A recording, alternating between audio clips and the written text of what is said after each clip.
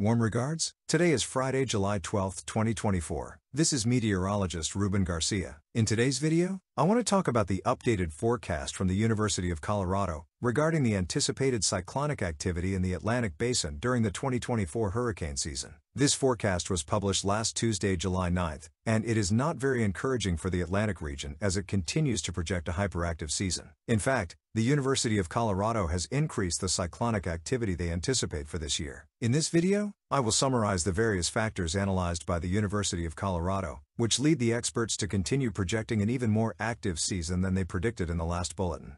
Generally, the expectation of an active season in the Atlantic is mainly due to two factors. First, we no longer have the El Niño phenomenon in the Pacific. Currently, we are in neutral ENSO conditions, and it is projected that the La Niña phenomenon will develop over the coming months. Additionally, the tropical Atlantic, Gulf of Mexico, and Caribbean Sea continue to have above normal temperatures, very close to last year's record high. Let's first look at the updated forecast. Notice that the University of Colorado is predicting the formation of 25 tropical storms this year, of which 12 could become hurricanes, and 6 of these could be major hurricanes. When compared with the average of the last 30 years, typically, 14 storms, 7 hurricanes, and 3 major hurricanes form. So the University of Colorado is almost predicting double the usual cyclonic activity in the Atlantic. What really concerns us is the number of hurricanes and major hurricanes they are anticipating, representing an 85% increase in accumulated cyclonic energy compared to normal. It won't just be an active season in terms of tropical storms. The big worry is that many hurricanes and major hurricanes are also expected, that is, Category 3, Category 4, or Category 5. Comparing this updated forecast with the one issued in July, you can see that they increased the expectation of tropical storms from 23 to 25, increased the expectation of hurricanes from 11 to 12, and increased the expectation of major hurricanes from 5 to 6. Additionally, they are projecting 230 units of accumulated cyclonic energy, which also represents an increase compared to the forecast issued in June. This is largely due to the recent formation of the powerful Hurricane Beryl, which we will discuss later in this video.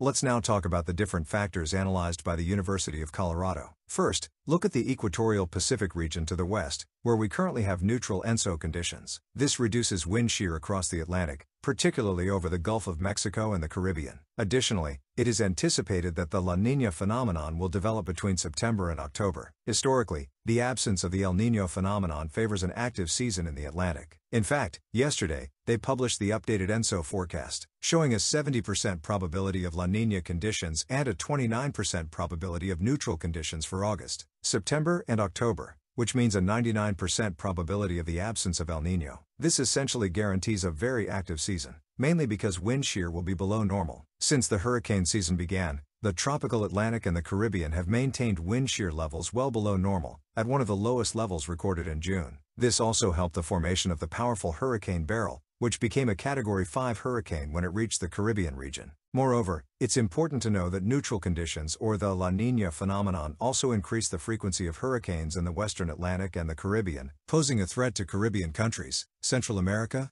Mexico, and the United States. Notice that in neutral or La Niña years, 60% of accumulated cyclonic energy is generated west of the 60 degrees west longitude line, which means a threat to land areas. This is also a major concern. For a comparative increase in land impact risk, compare cyclone density trajectories in El Niño years versus neutral ENSO years. Clearly, in neutral or La Niña conditions, cyclone density in the Caribbean, Gulf of Mexico, and southeastern United States dramatically increases compared to El Niño years.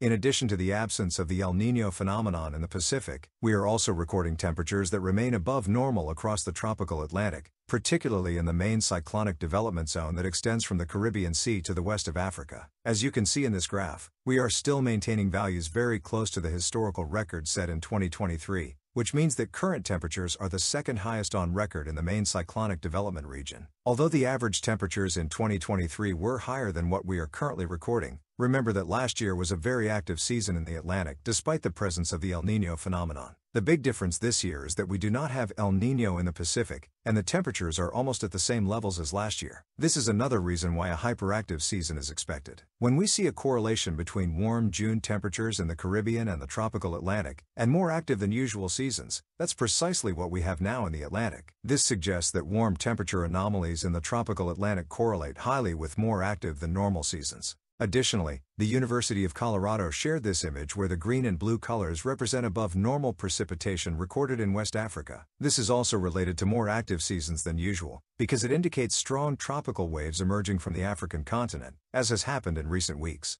Knowing the sea surface temperatures in the Atlantic and the Pacific regions and looking at the model projections for the peak of the season, the University of Colorado has sought analog years or years when conditions were similar to what the models are projecting. First, with the La Niña phenomenon in the Pacific and very hot temperatures in the tropical Atlantic, they found that the most similar years are 1886, 1926, 1933, 1990, 2005, 2010, and 2020. These have been the most active seasons on record in the Atlantic, where an average of 20 storms, 12 hurricanes, and 6 major hurricanes formed. This closely resembles the University of Colorado's forecast. Additionally, it's worth mentioning that the University of Colorado noted that it was challenging to find analog years because we have historically little record of years when the tropical Atlantic temperature was hot, and at the same time, we had the La Niña phenomenon. In fact, the closest in the Atlantic is the year 2023, where temperatures were very close to what we are seeing now. But it is not an analog year because, in 2023, we had the El Niño phenomenon,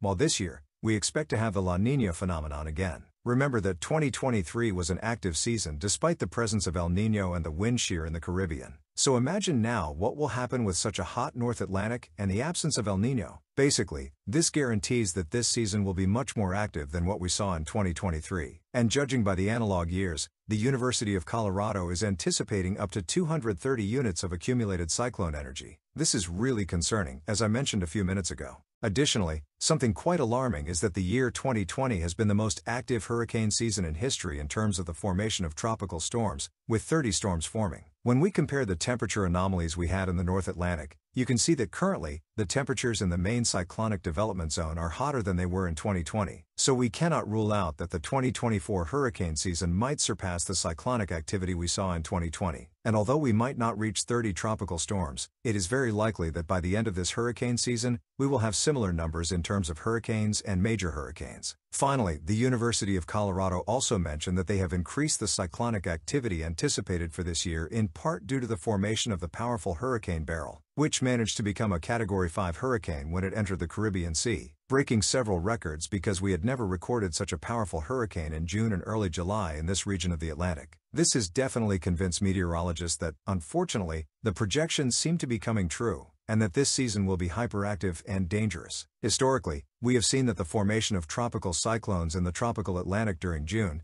typically results in a more active than usual season. In this case, Beryl formed as a tropical cyclone quite far east in the Caribbean, in a zone where we typically do not see cyclonic development in June. The two aggravating factors are that it maintained a trajectory quite far west, affecting several land areas, and it is precisely this westward trajectory that is being favored according to global model projections. I will be elaborating on these projections in the next video. And of course, the fact that we had a major hurricane, a Category 5 hurricane, in the Caribbean raises quite a bit of concern, and it is important that we are all prepared in the Caribbean, Central America, Mexico, and the United States. Well, that's all for this video. In the next video, we will talk about the model projections and what we can expect during the peak of the season. Among other things, we will discuss why westward trajectories will be favored this year, and the effects of the cooling we have seen near the Canary Islands and the Gulf of Guinea, where it seems the Atlantic La Niña is developing. So stay tuned to Hurricane Info to have the opportunity to see that next video. For this, don't forget to subscribe to the channel. Go to the bottom of the video to the red button that says subscribe, click it, and then click the bell so you get notifications when I record new videos. Well, now I say goodbye. I hope everyone has an excellent weekend, and I'll see you in the next video.